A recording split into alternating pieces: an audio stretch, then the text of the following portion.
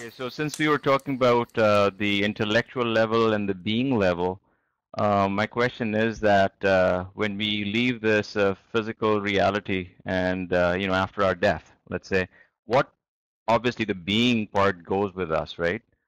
Does any part of the intellect also go with us, or is that something that's just a function of being immersed in this virtual reality? Well, there's part of that intellectual that does go with you, but it doesn't last long. It decays pretty quickly. Okay. So immediately after making the transition, you still do have some of that intellect stuff, and you still are, connected in a ways to your old lifetime. It doesn't just disappear immediately, but it disappears, as does your connection with the past life. It kind of goes away, and then you're kind of left at the being level.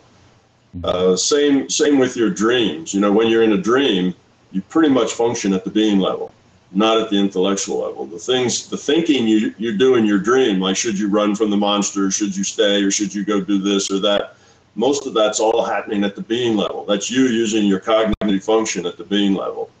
And you, in your dreams, you kind of are who you are. You don't, if your intellectual level, if you actually awaken your intellect in the dream, that's called lucid dreaming, because now you have an intellect and you can take command of the dream. But up until that time, if you weren't lucid, then you're working out of your being level. So once you pass on, you get to the transition level, you have a little intellect there, and it just decays over time, and it's pretty quick decay. And then it's more like the dream in the sense that you just are who you are, and you're not really second guessing. You're not trying to work on your image. You're not doing things because you think you should. You just are the way you are. What you do is really what you are. It's very straightforward. Okay. Now, that doesn't mean that you've let go with your fears. You have fear at the being level. It's that fear at the being level that comes back. Next time you incarnate and you come back in another experience packet, well, you start over where you were. Yep. So it's not like when you get, to this transition that suddenly you become, a pure white angel and you know everything and you're all wise and all grown up and so on. You're still that same person. You still function kind of at that same being level, but you don't have all the intellectual overlay on top of it anymore. Well, that's the entropy of your consciousness, right? That's the Yes. entropy of your being level. Yeah. Yeah. Yeah. All right, that makes sense. Thank you. Okay, the next question is Greg's, and it had to do with. Okay, you're cutting out the middle there, Justin, but I'll assume that you're ready for the question about remote viewing. Yes. Recently, I have been conducting some remote viewing experiments with a friend. While we've gotten some targets correct, more often we do not. However, the failures usually have some interesting aspect to them. We may see an object or objects near the intended target instead of the target itself. If we are using a protocol with multiple objects to choose from after impressions are gathered, with only one of those being correct, the viewer may get impressions of the dummy objects before even knowing what they are. What are your thoughts on the cause or causes of these inaccuracies? We did try to narrow down our requests to the larger system to only look at the correct object, but we still get dummy targets and things around them. What's going on? Okay. There's several things that may be going on. One of them is that you're operating both out of the being level with an intent that actually does something in an intellectual level too at the same time. In other words, you can at the intellectual level say, I only want to look at the right answers. I don't want to look at all the stuff that's out there. But if that's an intellectual thought, if that's a wish, then it doesn't necessarily translate over into your ability to do that. So that's one thing that's going on. Another thing is that it takes practice to be precise with your intent. Sometimes the intents are very general. You'll have an intent like, somebody has something hidden in a box, and your idea is what's in the box. So, and your intent is, I want to see what's in the box, but you don't really specify which box, where, at what time. You know that kind of in your intellect. You have that knowledge, but it's not really expressed at the being level. So you give some general thing at the being level, and you get a general answer back. So you may get something that is going to be in the box next, or something that is in another box, because you just asked to see what was in the box. You didn't make your request precise enough, and that's another possibility. When you do that, or maybe go back a little bit, when you're not that precise, what happens is that your query is a larger, higher level query. It's not so specific. So you get maybe multiple answers back, and that's confusing. And then you tend to pick one of the answers. Rather than just getting the answer, you'll get multiple answers back. This query, that's like with Google. You make a real general statement on Google and you'll get millions of things back. You have to be very, very specific just to get the thing that you want back. So that's part of it, is the query isn't precise enough, because in your intellect something, but that's not the point. The point is you have to express it in through your intent at the being level, exactly what it is you want to see. And the very last thing is that sometimes the larger consciousness system will want you to think in bigger pictures and not just focus on what's in the box. That's kind of focusing on a technique or a very particular thing. And sometimes the larger consciousness system will show you something that is, what's going to be in the box next. And you see it now. There were 3 things that were going to be in the box, and you see the one that hasn't even been put in there yet, or other kinds of things, just to kind of stir it up a bit and say, this game has a lot more dimensions to it than just the one you're playing. And it's a much bigger picture, and that's sometimes done. I find people in my workshops, when I do these remote viewing things, and I have things in boxes, there were people who would say, I had like 4 of them, and they'd say, I got all 4 right, but not in the right order.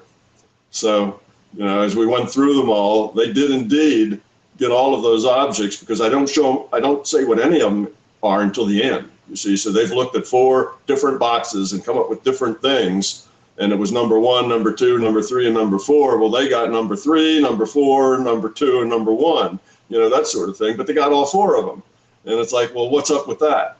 Well, their intent was probably not being very specific, and they probably had their intellect kind of mingled in with their being level, so they were talking kind of out of both levels at the same time.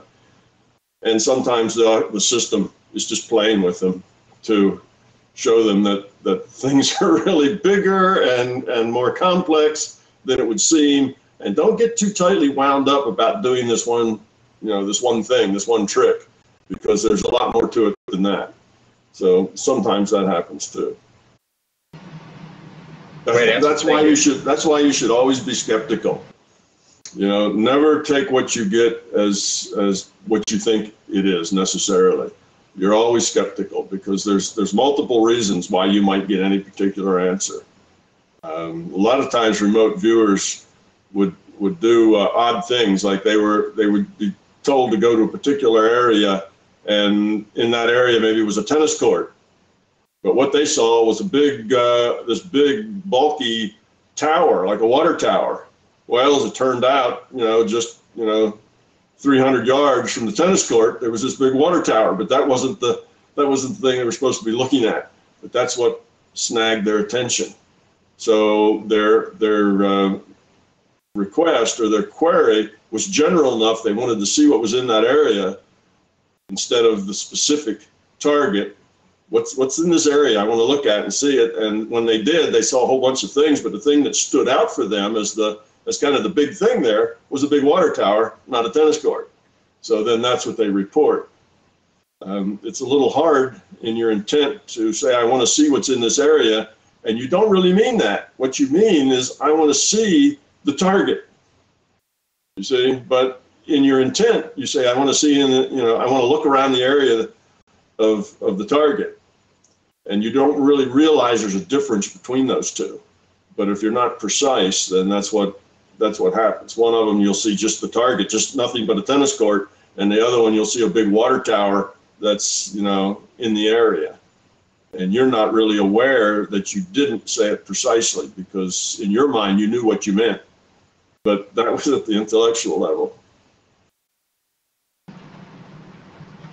Thanks. That helps, and that really fits with the kind of things that happen. So I guess we kind of have a direction to improve there.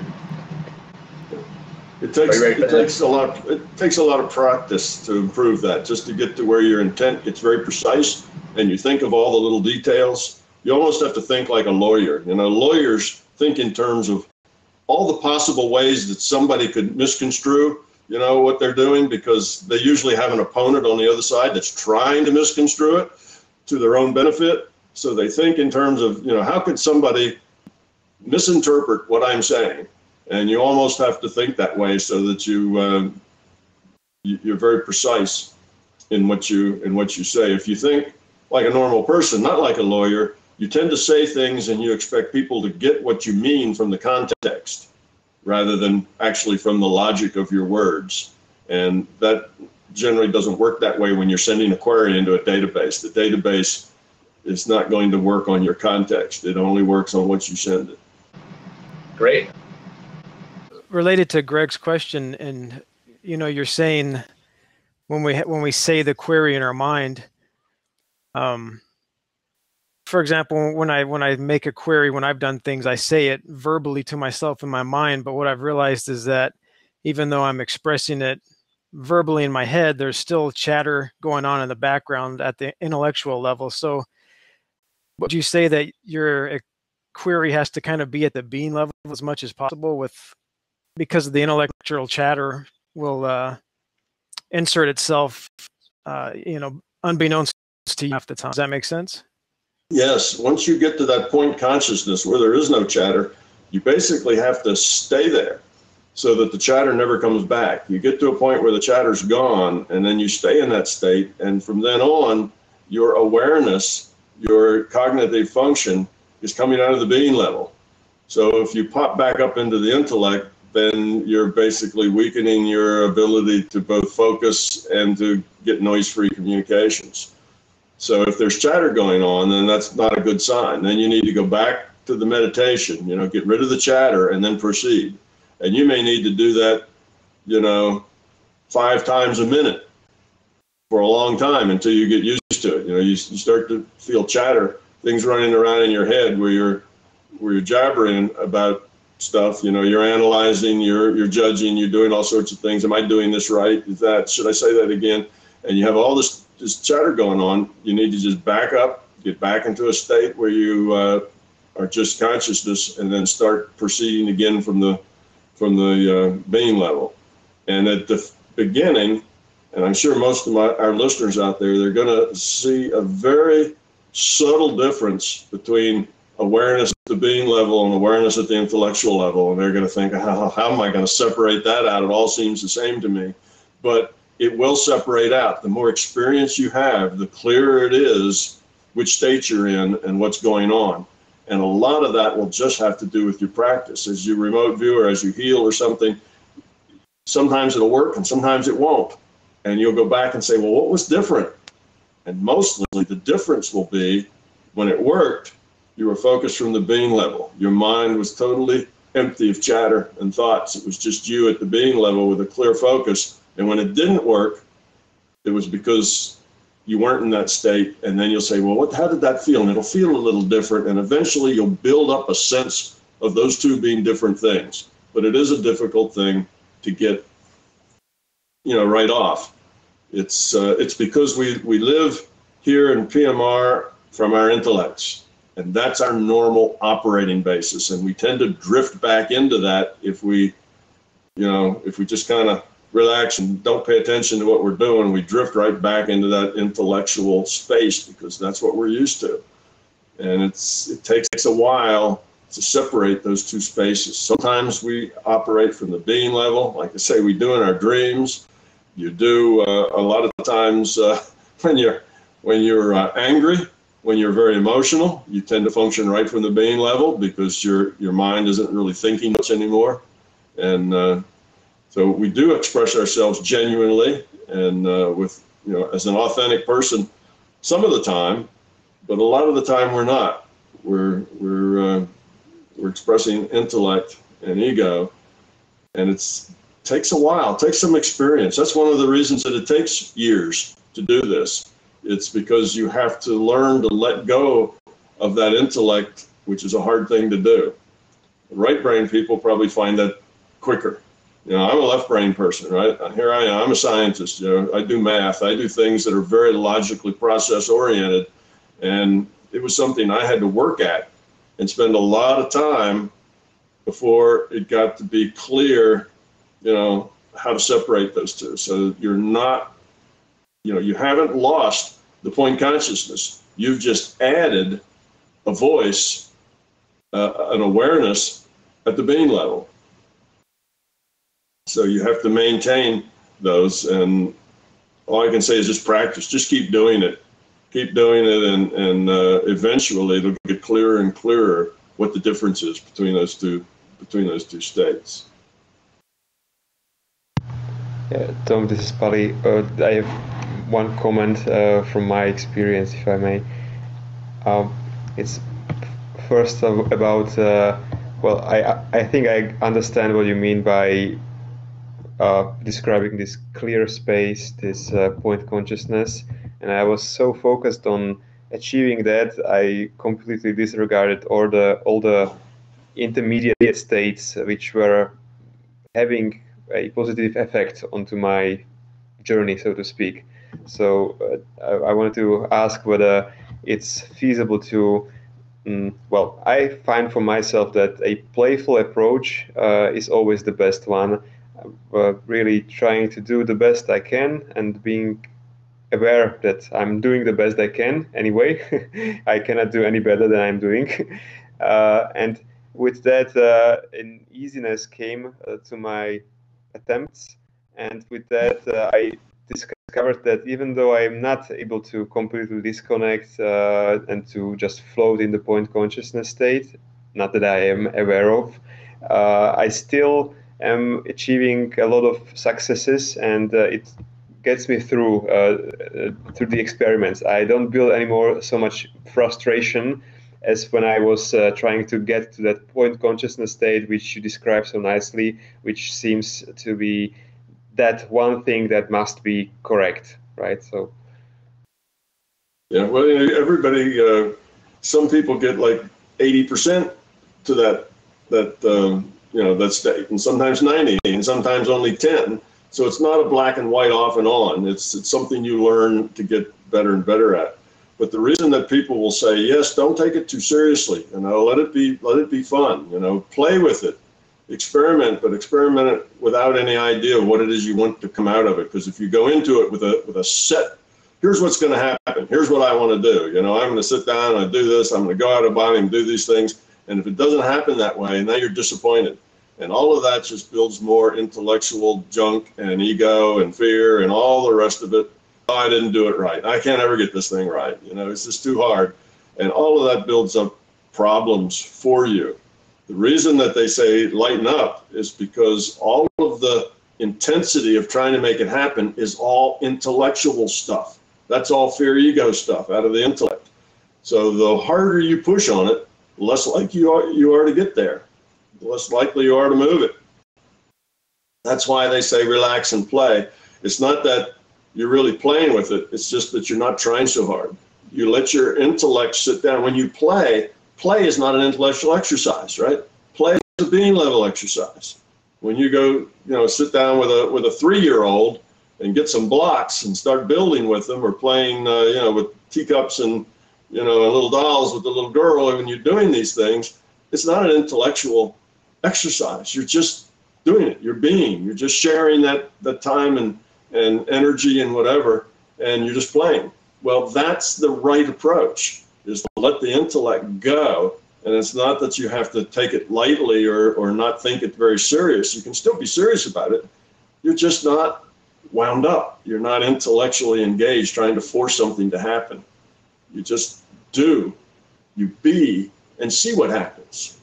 And then accept it happens as it happens. And realize that if you just accept what happens as it happens, what happens will change. It will start to modify, start to follow your intent.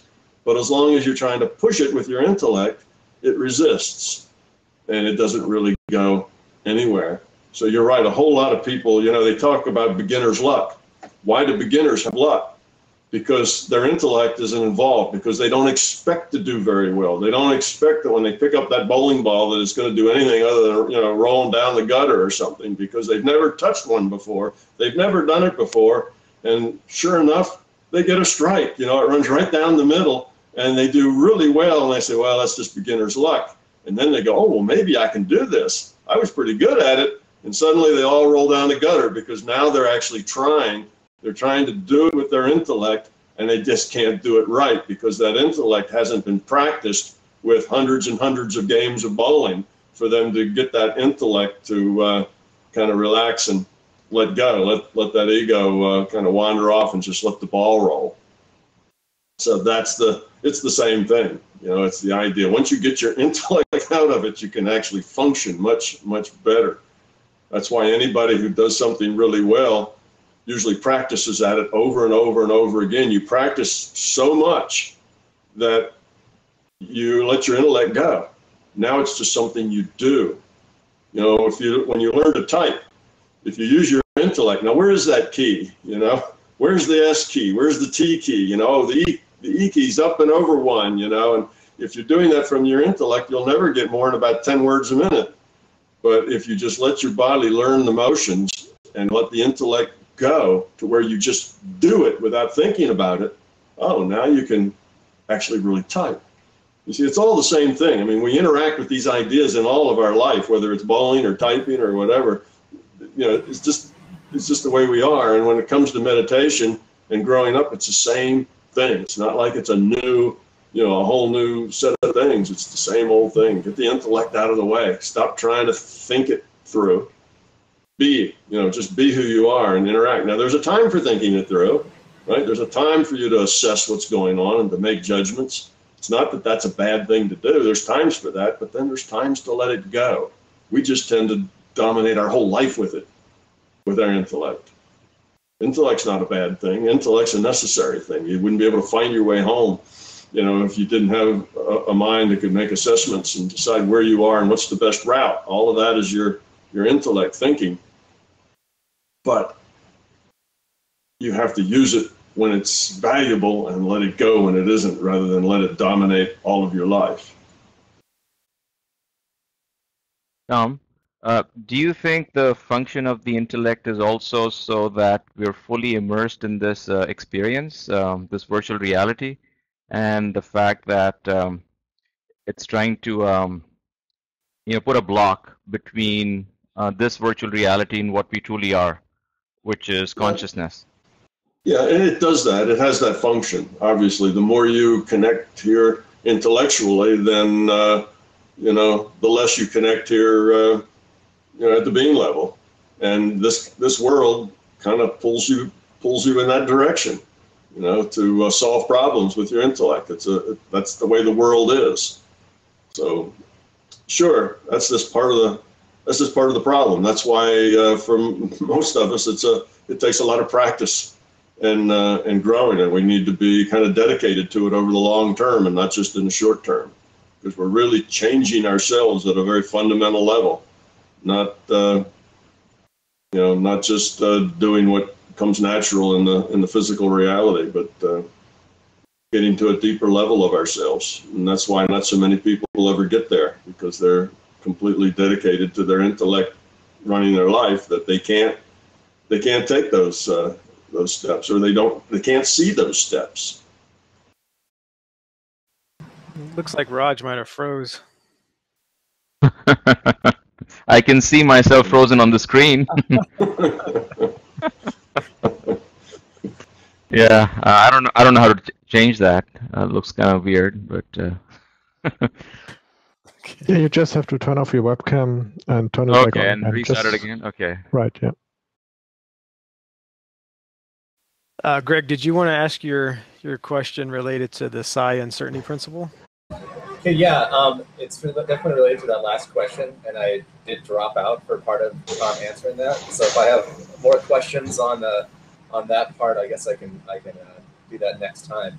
But the psi uncertainty principle also relates to this, in that you've said before that could be a factor, blocking somebody from having a psychic experiment work like this. So my question is, how could one who is entering a situation or experiment where the psychic uncertainty principle may come into play know whether or not their psychic attempts are truly failing or if they're being foiled as a matter of policy? Suppose a parapsychological researcher wanted to conduct a certain type of experiment and use it to show people that a certain psychic effect is real.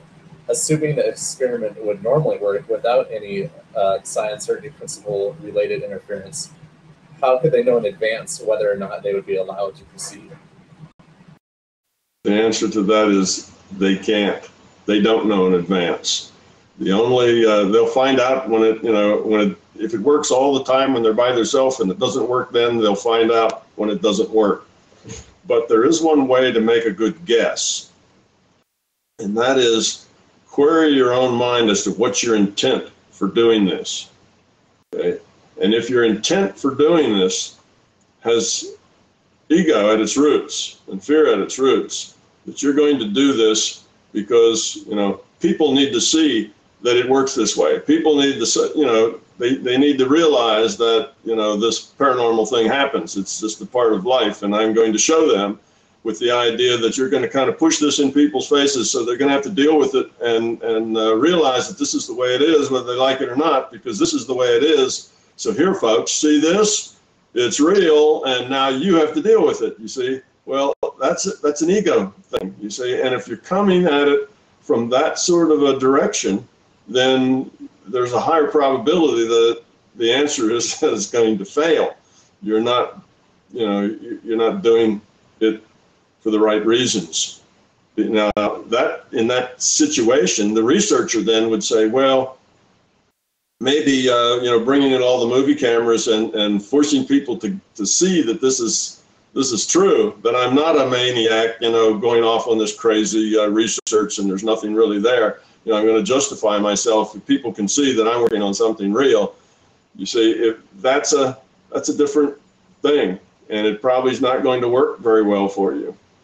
So if you were that sort of a researcher, you probably wouldn't know until you got there that it failed, and then you'd look like even a bigger fool, right? Well, I had this experiment, I invited all the cameras in, and everybody was there, and it didn't work, right? It never worked, the guy's just nuts, you see. So now you've stepped in it bigger. Well, all that's your feedback for having the ego, if you thought you were, in trouble before, now you've just made it worse, which is generally what your ego does. So a researcher that looked at it and said, well, it's really not that important for me to demonstrate this, to the world. That's not really the thing. I need to use this to understand more how the world works and how these things work. I need to get a bigger picture, and I can present that bigger picture to people in ways that they can take it or leave it. I'm not going to push it in their face and say, here it is, So that then would mean he probably wouldn't call in all the cameras to try to do his demonstration that would show something, because there really wouldn't be much point in that. You can't push people who aren't ready. And if you do try to push people who aren't ready, usually it just backfires. They don't really grow from it. Instead of, see, if you did that, and here you are and the cameras are rolling, and you levitate yourself 10 feet off the floor and so on, what happens is that you end up just ruining your own reputation, because people look at that and say, it's a trick. I've seen magicians do that. That wasn't real. So this guy not only is a researcher doing this stuff, but he's also a fraud. There he is on film, doing the party tricks, and see, it gets back to you. Even if it didn't fail, it fails. Because if people aren't ready for it, forcing them to see something they're not ready to deal with or process isn't helpful. They just won't do that. It won't work. Even though there it is, and you had an audience, and you had it all on film, it still doesn't work. See, so that's the problem. You have to realize that that's really not what you're trying to do, is to force people to see things or impress people with your skills or demonstrate things. That's not the point. Now you need to focus your research someplace else. You do need to understand, and you would like to find out, and you do have to do these experiments because you have to convince yourself that it's real. And once you've convinced yourself that it's real, then you're not all that needed to do a whole lot more of that, because you realize that's not really going to get you anywhere. It's not really on a path going someplace. So I get people write into me like that all the time, just go do a miracle, and then everybody would know that it was true. Well, of course, that's silly. You do a miracle and everybody knows that you've just faked it, because that's what they believe. And just because they see you doing that on a video, well, you can see people flying on videos, Mary Poppins comes down out of the sky with an umbrella, on videos. So that doesn't mean anything. You can see anything happen on a video. That doesn't convince anybody of anything else. Now, the people who are there standing around you, while you levitate, now it's real for them. But anybody else who sees it later, and even if all of them, write out an affidavit, I was there and, there weren't any tricks and this is the way it really is, then they're just all co-conspirators, you see, to the larger reality. They're just all co-conspirators. They're in it with you. It's a gag. You're playing a trick on everybody, right? You see? So it's not, you kind of have to look at your motivation. Why are you doing this? Why would you want to do these things? And the best answer is because I want to know. I want to convince myself that this is the way it works. And once you convince yourself, then you're pretty much done with that. Or the other thing that's a good answer is I want to understand it. I want to do it and do it and do it enough that I really see what is causing it. What are my limitations? What works? What doesn't work?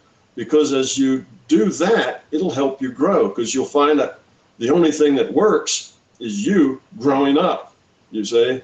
So the actual trying to do the paranormal things will lead you to grow up, because that's what you have to do to get it to work. And after you've tried it hundreds of times, that starts to become clear. It has more to do with my attitude and my intent and why I'm working at it. And, do I really care about that person, my healing, or are they just like a rock, something I'm studying to see how it works? If I poke it this way, how does it move? You see, or is there really some connection, some empathy there with that person as an individual? Well, if they're just a thing you're like poking and see how it moves, then you'll find you're not going to develop very far that way. And then you'll think, well, the ones where I really had a strong empathetic connection, that worked really well. You see, so it helps you. So there are ways that it is very beneficial for you. Not only do you prove it to yourself so you can get over this, is it real or is it not issue, but you also help yourself grow in a positive direction, because that's the direction that these things will nudge you to go in order to be successful with it. And besides, it's fun, right? These are fun games to play, and as long as they're productive for you, then there's no harm in them. Now there is a problem with some people will get wound up in a paranormal thing. Oh, I can see auras. I can look at people's, emotional things. I can tell when they're lying. I can do these things. And that's such a cool thing that they get wound up in that. And that becomes very important. And it makes them important in their own mind. And that then, of course, is very detrimental to their growth. So you kind of have to have a good intent of why you're doing these things, or it can trap you as well.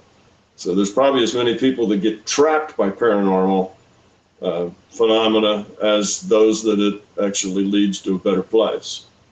It can happen either way. That's why some traditions kind of I don't know, not deny it, but basically tell all of their adherents, don't go there.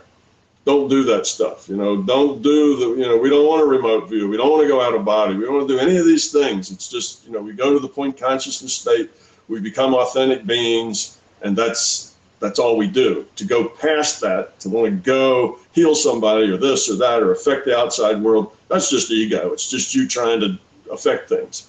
Well, if it turns out that that's all it is, then they're right. It's not advantageous to you, but it doesn't have to be that.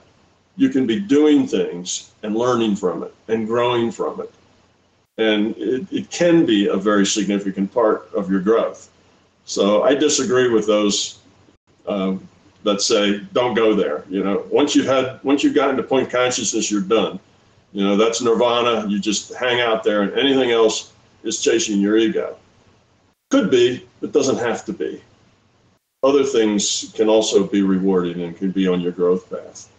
You don't have to get trapped by your ego. That's just a possibility, but it's not the only possibility. You can learn from it as well. You can grow from it as well. Not in that you get better and better at it, which you can with practice, but you learn the limitations of it. Like I've told people in some of my workshops, the people who are really the most gifted and the most capable in doing paranormal things are the people who do paranormal things the least. They really don't care a whole lot about it. You see, those two go together, and that's hard for people to understand. They said, "Oh, if I could do that stuff, I'd use it all the time. I could tell if somebody was lying to me. I could do this, I could do that. I could look at the future probabilities. I know what was coming. I know how to invest my money. I mean, wow! If I had that stuff, I'd be all over it. I'd always use it." What do you mean the people who can really do it don't use it? Whole thing must be bogus then. That doesn't make any sense. You see, that doesn't compute for people, but that's the way it is. You get to the point that you've learned from it, you've grown from it, and there really isn't much point then in doing it. But when you're beginning, you need to get to that point where you believe that there's something real there. It's not just you making stuff up. And doing these kind of evidential things like you're doing, Greg, is an important part of that process, because we're left brain. We got to see it. We got to see that logical process. And if we can't see it, then we're not so sure it's real. So it's an important step for some people. Other people, the right brain people, they can skip that step. They know it's real. They live in it, but they can't explain it. They don't understand it. They just know that's the way it is, and they've adapted to it, but they couldn't help anybody else get there. And they're not even really sure how or why it works or what the limitations are. It's always come natural to them. Well, it's better if you have both. Just being right-brained is very limiting, just like just being left-brained is very limiting.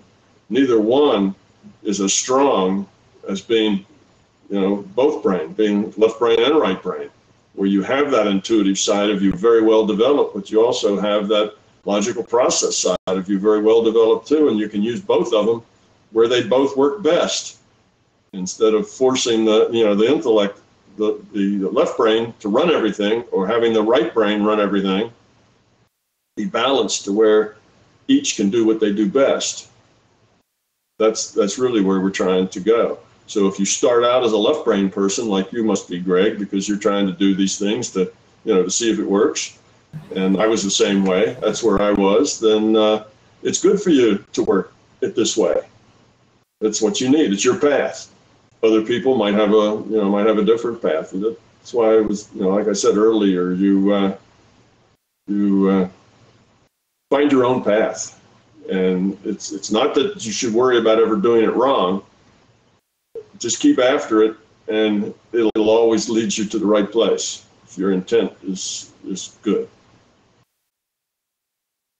Tom, to add to that, even the yogic traditions in India, they say that the more you practice that, and people are able to, let's say, expand their awareness, just they get these abilities to, you can call that paranormal or whatever. They get these siddhis. Who talks about that? It's Dean Radin. he wrote a book on the paranormal, and he was talking about the siddhis, right? So these are just a natural byproduct of being able to expand your consciousness. But then a lot of people, as they're making progress, they fall in the trap, because then they start using these abilities for some material gain in this physical reality, as opposed to the real growth is growing your being level, right? So then they get stuck at a certain level and they stop progressing. So just to add to what you were mentioning earlier, that we don't want to fall in the trap of, you know, thinking that, oh, now we have these Superman abilities and try to take advantage of those. But you can use these just for your own growth and to learn how the larger reality works. Yes. Yeah. So, Tom, you've really given me some answers there that help for my own experiments and my own self going forward. And I kind of wanted to ask a little more. The hypothetical parapsychological researcher, like Raj mentioned Dean Radin, but let's not focus on one person. Because if you have a person like that who isn't necessarily doing these things as their own powers, you know, they have subjects in experiments who they're testing on, and they're just trying to find out from a very, you know, scientific viewpoint if these things are real or not. And yet they eventually might get foiled by the psychic uncertainty principle. Is that just a matter of how wide their message is going and whether or not that goes against the interests of the larger system? Yes, the last part. It's not necessarily how wide. It's how that message gets out. If they are doing this research, which is a good thing to do, and they publish it in their journals and other places that publish that, then that's not really pushing anybody. You know, only the people who want to know go read that journal and look at that research. And eventually, you know, it may be bubble into a wide audience, but it's not a watch me do this demonstration, you know, sort of thing. So it's good. They shouldn't run into a lot of psi uncertainty, you know, pushing at them, because it's kind of a, you know, drips very slowly into the larger awareness, and it's not pushing. So I'd say that's fine, and it shouldn't trip them up very much. It's where they decide to grandstand and you know, make a big show of it is where they generally get into trouble with the psi uncertainty principle. As long as they just do the research and publish the research, that's not such a big problem. You know, eventually we should grow up to the point that the psi uncertainty principle changes a lot. You know, it's not really a part of the rule set. It's more like company policy, is the way I describe it. And the reason it's company policy is because it's the way we are. It's not useful to push things in people's faces that don't understand it. People have to grow up on their own. And you wouldn't want a lot of people to be given tools that they didn't earn. They really weren't grown up enough to deal well with it. We'd end up in a worse place instead of a better place. So once we grow up more, if the level of conscious quality in our culture were to take a great leap forward and to grow up, then that psi uncertainty principle would start to loosen up some. So it wouldn't be the same. So it's not like a fixed thing we'll always have to deal with. It's just there as a practical constraint on our culture, so we don't, you know, shoot ourselves in the foot. That's kind of the point of it. So it's good for these things, for, you know, the Dean Radins of the world to do their research and to put that out there, and it will dribble into the mainstream little bits by little bit, sort of like an IV drip, right? Where it's just kind of, it's an IV drip into the consciousness of our culture, and that helps. That will probably help our culture grow up. And it's not pushy, and it's not invasive. It's only the people who are ready go there and get an interest in it, and all the people who are not ready just blow it all off as being nonsense. And you know, these people are tricking themselves, or they're liars and cheats, or whatever it is they, you know, the average people do to blow that away from their thinking, because it interferes with their beliefs. So I think all this research is good, and it's part of the solution to have this constant drip into the larger conscious system so that people get exposed to it. And that Dean Radin publishes his books. That's all good. That's all beneficial to the whole. And I don't think the science certainty principle will squeeze them as long as they, as long as they continue to do it in that kind of way that isn't pushy. And good science isn't pushy. Good science is, usually published and spread around among people who are interested, and that's as far as it goes.